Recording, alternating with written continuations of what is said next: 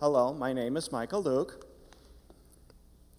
Last weekend, I was fellowshipping with brethren and sisterin out at Camp Mishawanda and ended up dialoguing with a Mexican grandfather, watching his grandchildren play at the park, and he had his Spanish Bible and I my New King James, and we were iron sharpening iron, and question came up in Luke chapter 23, the thief on the cross account.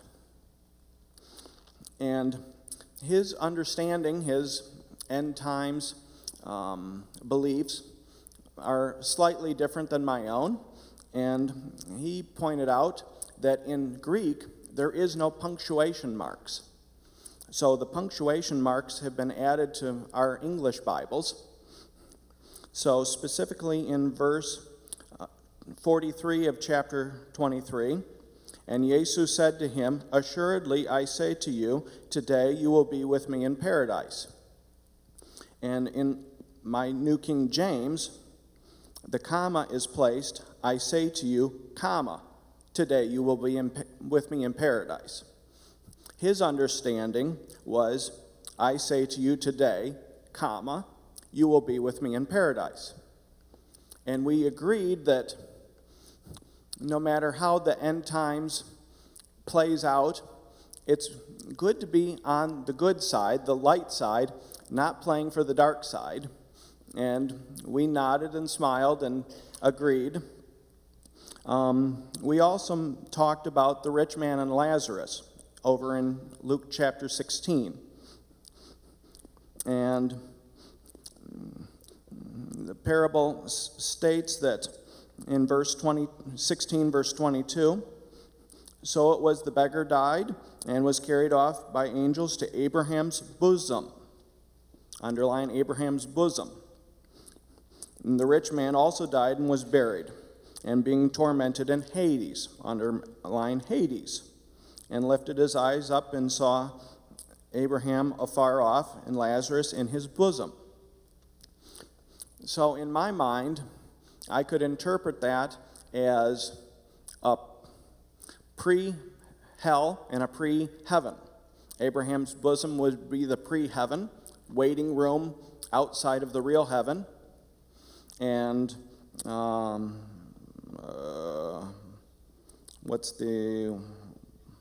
Hades is the pre-hell. And jumping over to Revelation chapter 20, which Daniel Ambush Wallace graphically shared with us.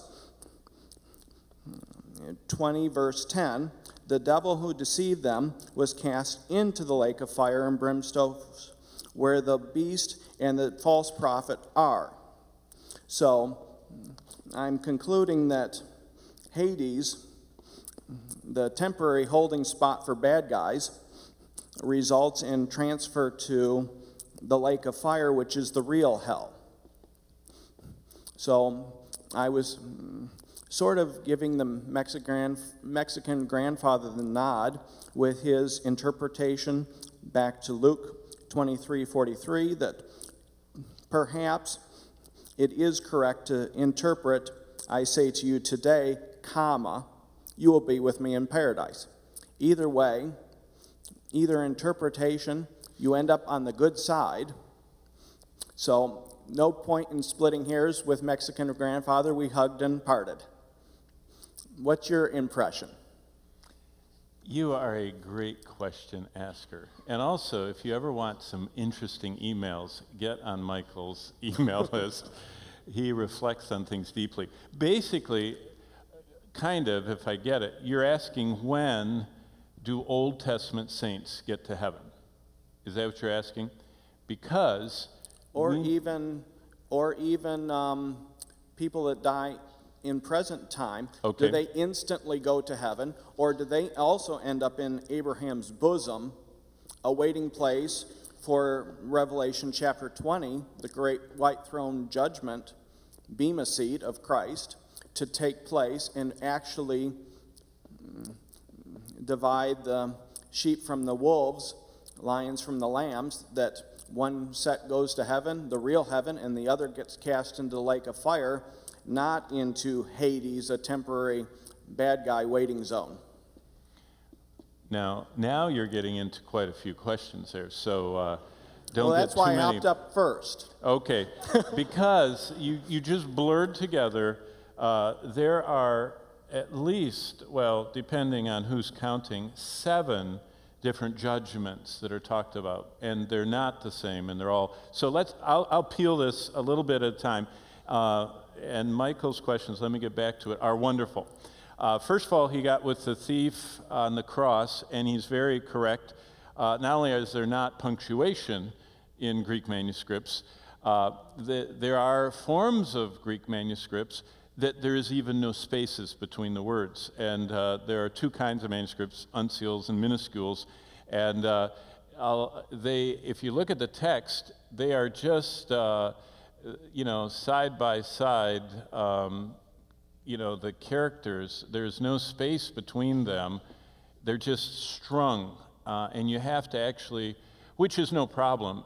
If I wrote in English, and it kind of looks like that probably to you, because you know English, you can tell even if they're run on what they are. But for us, it's very complex. So there's not only no punctuation, there's not even space in some forms of the manuscripts. It's just all continuous word or letters. Okay, let's start with Luke 23. If everybody's there, does it matter in Luke 23 whether there's a comma in one place or another?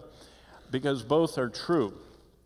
He said it today, Luke 23, 43, and he said, "And surely I say unto you today, or I say unto you today, that you will be with me in paradise." When would that be? When did Jesus go to paradise? That's one part of Michael's question. When do the Old Testament saints go to paradise? What is paradise? Because paradise shows up in Revelation. And it also shows up in Persian mythology. All the suicide bombers are hoping to wake up in paradise with 70 virgins. I mean, there's lots of paradise. In fact, the word paradise is actually a Persian word. It's just fascinating. So, number one, the short answer for you, Michael, is the Bible says this. Number one, the scriptures tell us in 2 Corinthians 5, to be absent from the body is present with the Lord.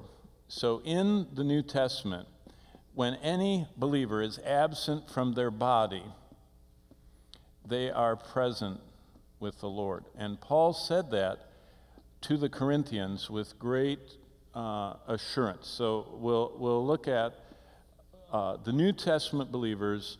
There's no question.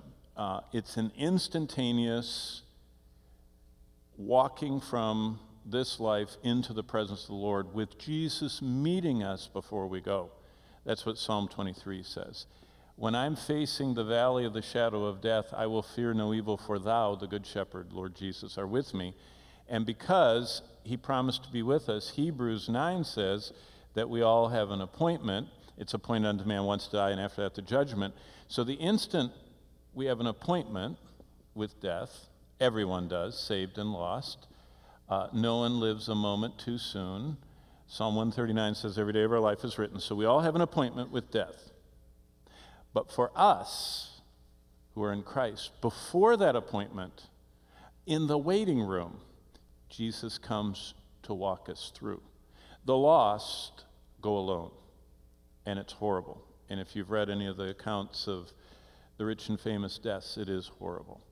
How they scream and cry and, act horrified. But for us, the Good Shepherd himself comes through for this moment. So, that's clear, and I'll put, it's 2 Corinthians, we know and we are assured, Paul said, that to be absent from the body is present with the Lord. Let me just find it. We are always confident. It's verse 6. So 2 Corinthians 5:6 says that. But really what Michael's getting after is the second question is, what about the Old Testament saints? Where and when do they get to heaven? That's the real crux of this. Now, this one, Roman Catholic theology teaches limbus actually, but people, non-Latin speakers call it limbo. You know, you say it, my house is in limbo. That comes from a Latin term of Catholicism. Limbus, and there are two of them. Infantum in Latin, that's where babies go that didn't get baptized. And then there's limbus patrum, and that's where the Old Testament, you know, the people that are before the church, the Old Testament saints, go to limbus patrum and limbus infantum, and then good Roman Catholics go to purgatory, except for saints, and saints go directly to heaven. Okay, so the Catholics have quite a, saints go to heaven, everybody else goes to purgatory, except for people outside of Christianity that were righteous, like, you know, someone that hears about Christ, they go to limbus patrum, the Old Testament saints, and then babies go there. The problem is all of this line isn't in the Bible. There's no purgatory, it's only in the Apocrypha. So that's why the Roman Catholics steadfastly believe in the Apocrypha, because they need the Apocrypha for purgatory, because it's not in the New Testament. Christ never talked about a place of purgation with fire for believers to get rid of their remaining sin. I mean, that sounds like Jesus didn't pay it all. And that's the whole problem with all of these things.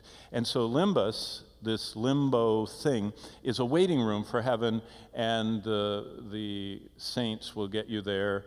I don't know how, Michael, how did you get us on all these these topics? But there is what's called the supererogation of, and this is all Roman Catholicism, and that's why people are so confused about the destination. The supererogation of the saints is that the saints have more goodness, merit, they call it. They have more merit than they need to get to heaven. It's kind of like if a ticket to heaven costs $100, they have $200. What do you do with the other $100? It goes into, the supererogation goes into a treasury of merit, that if you pray and have a mass for a loved one that's in limbo or purgatory, the supererogation comes to them in either limbo or purgatory, wherever they are, and will buy them out, and they'll get to go to heaven. So that's why it's so confusing. So just to say, there is no place of Old Testament people today that are, hiding, like that word is, or there's no place for the babies, and there is no purgatory anywhere. So what happens to Old Testament saints? St. John, Abraham's bosom is how that whole waiting room got in the topic. And I will, what is Abraham's bosom and what is paradise? So, first of all, Abraham's bosom is described in Luke 16 if you believe it's not a parable. See, the first thing Michael is talking about is those that don't like the interpretation of Luke 16 say that it's a parable. And so it's not teaching doctrine. It's just a story, and every part of it is just a story, and it's not doctrinal.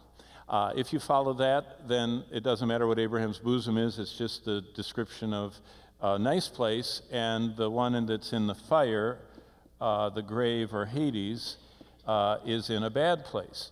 But I personally follow those Bible teachers that believe that Luke 16 is not a parable because it doesn't follow the parabolic pattern. In the parables, no people are mentioned by name. They're always so certain and some and everything else. And we have Dives, a rich man, and Lazarus. We have a person named. It's the only parable where someone's named. So it makes it an atypical parable, and so it's probably that Jesus wasn't giving a parable. He was talking about known people that everyone would have related to and was teaching us just what Michael's asking. What is Abraham's bosom, and what is the grave, the place of fire? Remember, the rich man said, look at Luke 16 if you're not already there. He says in Luke 16, so many interesting details. The beggar died and was carried by angels in verse 22 to Abraham's bosom, that's that term, and the rich man died and was buried, and in torment in Hades. So he's in the place of fire, of torments, and in the place called Hades, he lifts up his eyes, so he has conscious existence. No one ceases to have conscious existence. Now we get into another error. Have you ever heard of soul sleep? I mean, that's the error of this idea of soul sleep, that people cease to consciously exist. And that's not in the Bible either. No one has soul sleep. Everyone in the Bible is conscious in one of two places in the Old Testament. So here's the Abraham's bosom. In the Old Testament, Luke 16 is a New Testament look into this Old Testament world. There's a place of comfort, and there is a place of discomfort. And Jesus is saying that Lazarus was carried by angels to Abraham's bosom, the place of comfort, and this rich man in verse 23 saw him afar off, and Lazarus in Abraham's bosom, which what it means is that Abraham was there, and that he was comforting this newcomer, Lazarus, in his bosom is, like hugging and close. And so you've read the story. The rich man is in torment. So what is going on here? And let me stick a page in there to get through this. Number one, at the instant of death, Old Testament inhabitants either went to the grave, which the bad side of the grave is this place of torments, and there are many passages on this. Let me show you just one, Ezekiel 32. It's really an awful place, and be thankful. Now Ezekiel, is just before Daniel, and look at Ezekiel 32. It says that everyone that's ever lived is down in this place. Ezekiel 32, starting in verse 17, this is the abode of the dead. And verse 18, wail over the multitudes of Egypt, cast them down into the depths of the earth. So Ezekiel 32, starting with verse 18. It's called the depths of the earth. So this place is down deep in the earth. The second thing it's called is in verse 18 at the end, those who go down to the pit. So it's called a pit.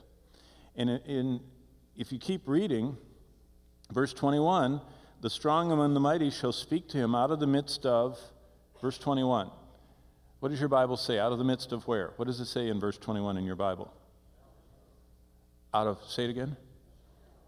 Sheol? Is it SH? Is that what you're saying? I can hardly hear through the, is it Sheol? Yeah, okay. So there's another word. Sheol. The New King James says hell. Now that's another thing Michael brought up. Who got into hell when, and is anybody there now? So in the Bible, the abode of the dead is called at times the grave, at times Sheol, which is the abode of the dead. Often, all the way through this, look at verse 23 of Ezekiel 32. Her graves are set in the recesses of the, what does verse 23 say? The pit. Okay, you got pit in your version. Look at verse 24. They have gone down uncircumcised to the lower parts of the earth. First we had, the depths. Now we have lower parts. But always, they're not out there somewhere in the Milky Way. Always, the Bible says, everyone that's ever lived is still here on this planet. They don't go other places. They're here. In the Old Testament, everyone from Adam and Eve, Noah, etc., all were in the same place. They were in the happy side of this place, the happy side of the grave, the happy side of the pit, the happy side down deep in the lower parts of the earth. They were in the grave. So it's all, everyone goes there. When David's son, through Bathsheba, died, David said, I'm going to go to him in the grave. Yet David said, I'm going to awaken in your likeness, but I'm going to go to him.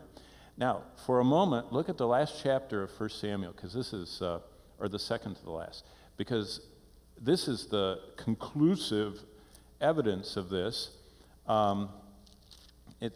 In 1 Samuel 25, Samuel died. Where did he go when he died?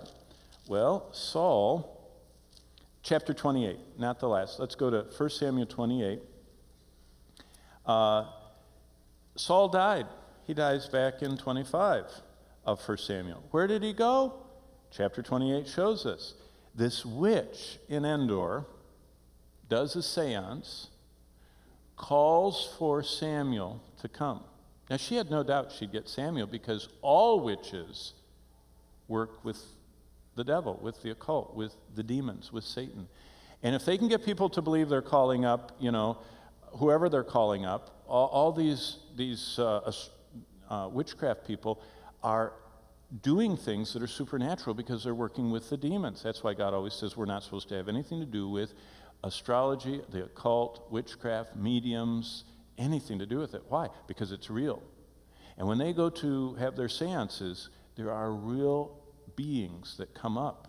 So this woman was used to it, and she was going to do her thing and have Samuel come up because demons impersonate, and a demon could impersonate anyone.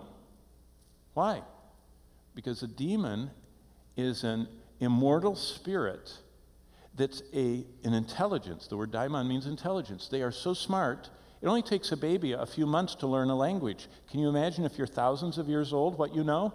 If you don't have to sleep, and if all you do is just hang around and listen to everything and follow everybody, you know where every hidden everything is.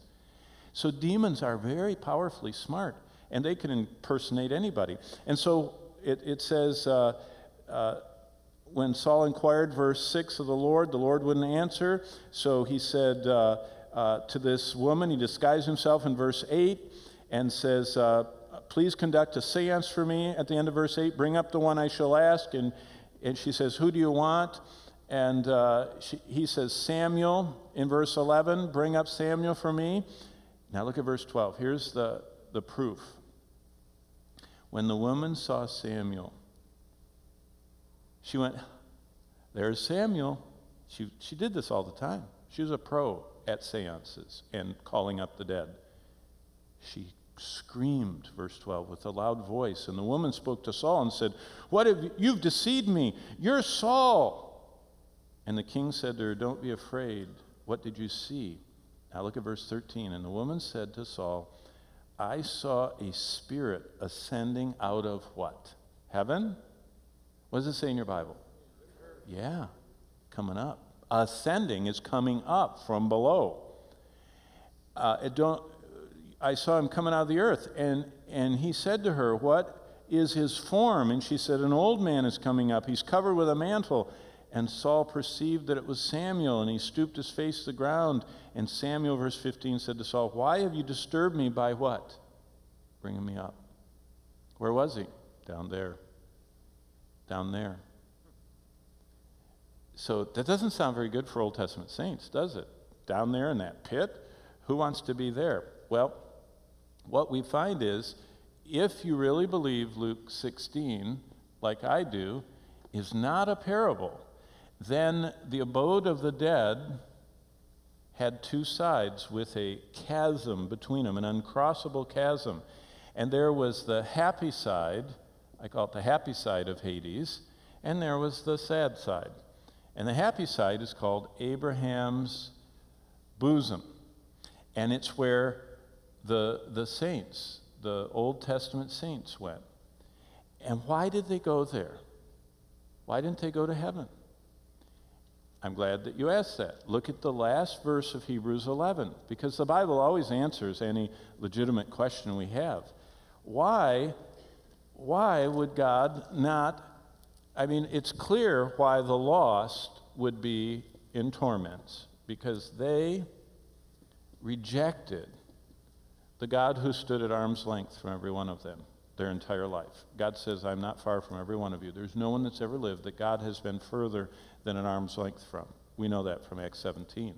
So they rejected the God who sent his voice throughout the earth, as Romans 1 said, the God who Psalm 19 says that his light has shined over all the world, the God who John 1 says he has lit every man that's come into the world. God has given a candle into the hand of every human that's ever been born from Adam and Eve onward. Actually, 2 candles. And those 2 candles are creation and their conscience. So every baby comes into the world holding 2 candles. You know, I believe this so much I couldn't wait for my son John to be born. I was right there at Verdugo Hills Hospital waiting to see those 2 candles in his hand.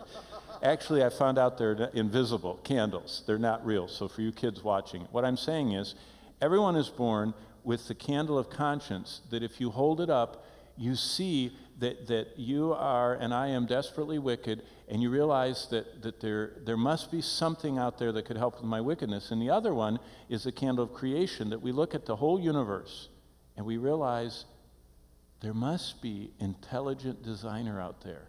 And so if you say, I want to meet the designer, or you say, I need a savior because I am wicked, or you say, I'm wicked, I need a savior, and you must be the great God of the universe, the Lord says, I am only an arm's length away from everybody. And he said, whoever calls out to me will be saved. Now, no one asked me tonight whether they can call without him prompting them. I'm glad you didn't. But what I'm saying is, they're there, and there's a good reason why every lost person is there, and God is just. Why are the good people here? Well, look at the last verse of Hebrews 11, because it's so clear once you think about it. I'll start in verse 39, then get to 40. And these all, having obtained a good testimony through faith, died and did not receive, what does it say? Did not receive the promise. Uh-oh, I think I messed up my board. It doesn't like me now. There we go. There we go. Hebrews 11, verse 39. They didn't receive the promise. God, verse 40, having provided something better for us. Who's he talking to? He's talking to the divide between the Old Testament and the New Testament believers. The promise to the Old Testament believers, Job is the first one that really put it down in clear words. Job 19, where he said, I know that my Redeemer lives, and then in the last days, though my flesh be eaten by worms, with my eyes I shall behold him. He believed in the resurrection, and he believed he was going to see God face to face. That's the promise. So the Old Testament had a promise of heaven, resurrection, and everything. But look at verse 40 of Hebrews 11. That God provided something better for us, that they, Old Testament saints, that they should not be made perfect apart from us. What he's saying is that something had to happen between the Old Testament saints, just promised, and the New Testament. What is the dividing point? It's the cross right here. See, they could not be perfected until Christ paid the price on the cross. The Old Testament saints they died and went and waited down there in that place of comfort, waiting, looking forward to a substitute. Now, they didn't know his name was Jesus. It doesn't say in the Old Testament that his name was Jesus. Joseph was the first one, human, that got to say the name of Jesus at the circumcision of Christ. But they knew that he was Jehovah,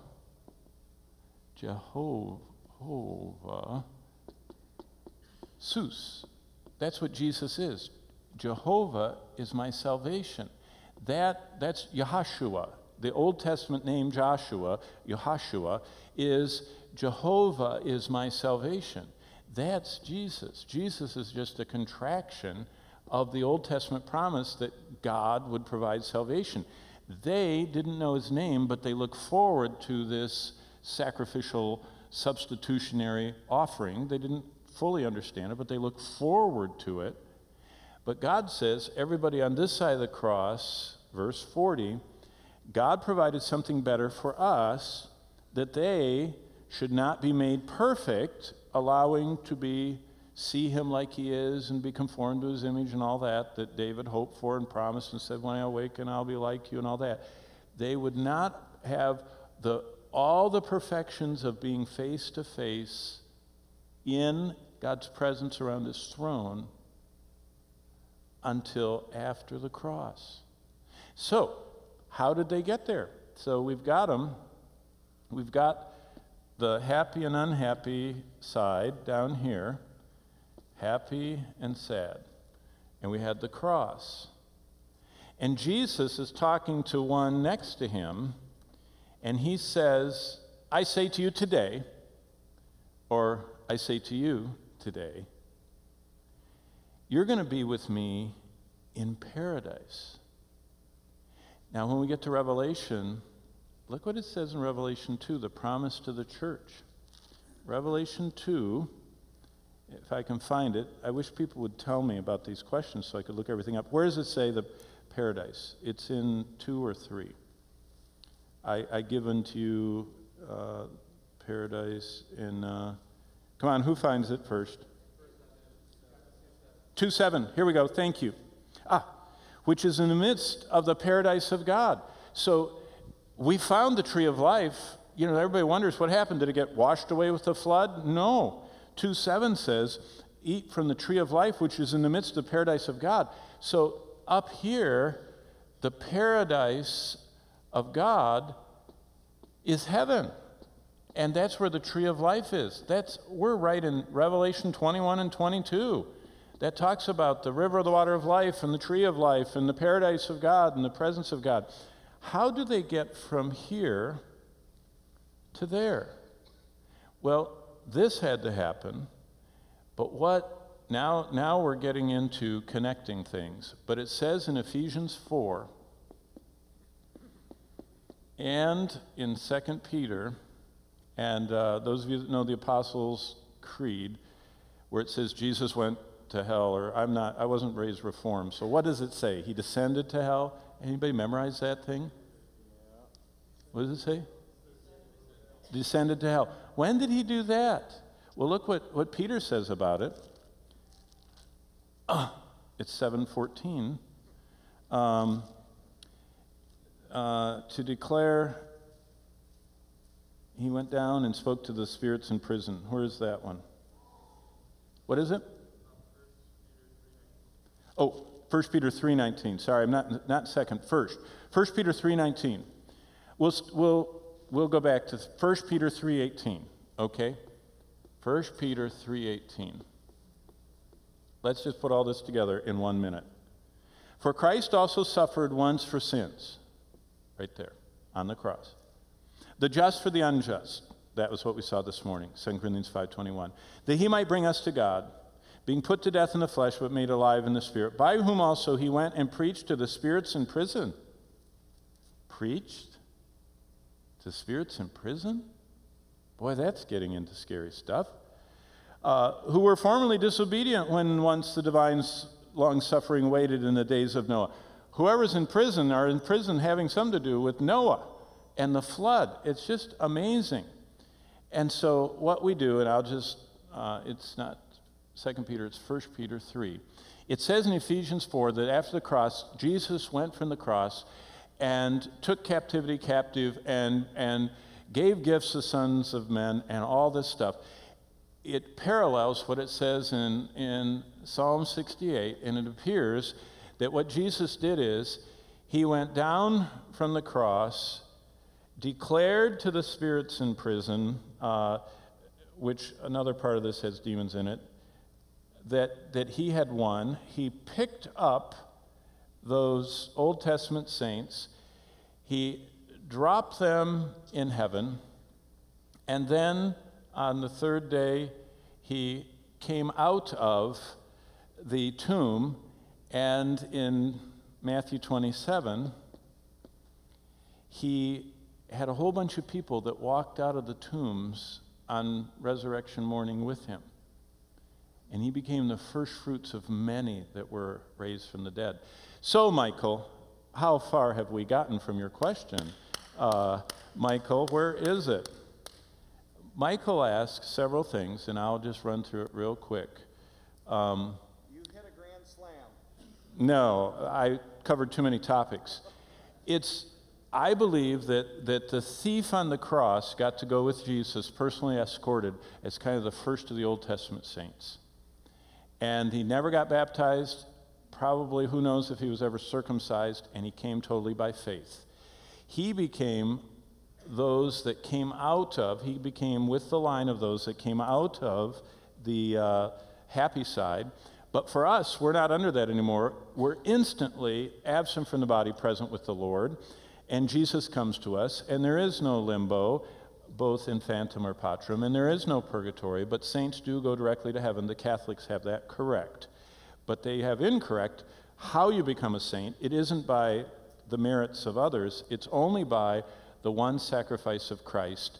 And Jesus was explaining that in that story about Lazarus. And then if someone ever asks, I'll go into who got into hell first. And by the way, nobody's in hell right now.